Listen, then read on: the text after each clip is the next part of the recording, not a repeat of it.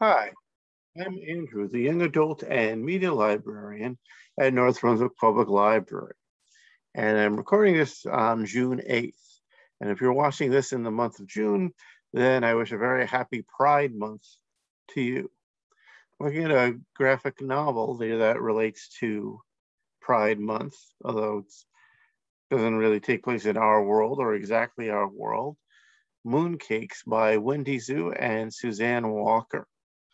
Right? And you can borrow this as a book, as the hard copy of a book from the library. You can put a hold on it if you have a North Brunswick library card, or you can use that card to do what I did and just read the book on Hoopla. And here we have our two main characters. We're gonna, we can tell right away, oh, there's a witch and a werewolf, and they look kind of happy here. It looks like kind of a sweet little story here. And you'd be correct, right? Sometimes you can judge a little bit about a book from its cover. All right, here we have one of our two main characters. All right, and this is Tam. All right, and you start off with this sort of really sort of gentle, wistful page here. All right, we get I think that I was sympathetic to Tam right away with this, right? We have sort of has this need to belong somewhere. And yes, he is the wolf here. What I really liked about the art is that you could show how the artists really show how the character is feeling, just looking from them from another angle, right? Even in a wolf form. And we can see there's something dangerous there. Right, and now we pick up with Nova. Nova is an orphan. She's living with her two grandmothers, right? And she works with them. And a customer comes in. And she's looking for some rare books. This brings us to one of my favorite sequences in it. Nova brings the woman back to the room of books on witchcraft.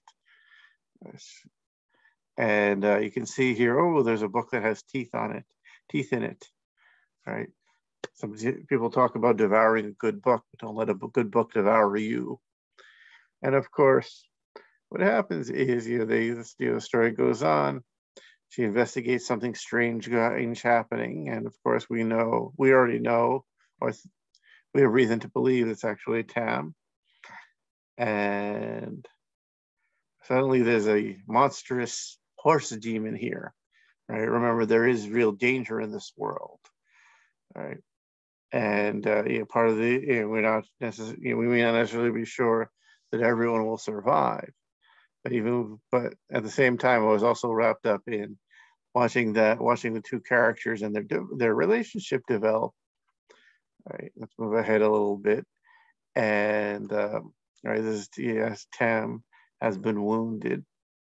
Right, and it's really interesting. There's a very effective bond that grows between the characters, and they are at an age where they're not sure where they belong, and watching them figure that out or try to figure that out, I thought was very effective. So, have you read this book? I'd be curious to hear your opinion. You can email me at agerber@northbrunswicklibrary.org, or remember, we do have limited hours now. So check out our website, northbrunswicklibrary.org, to see our hours and when you can come in to browse, or when you can come in for pickup, things like that. I'd love to hear from you. Thanks a lot, and happy reading, and look out for those full moons and those horse demons. Bye-bye.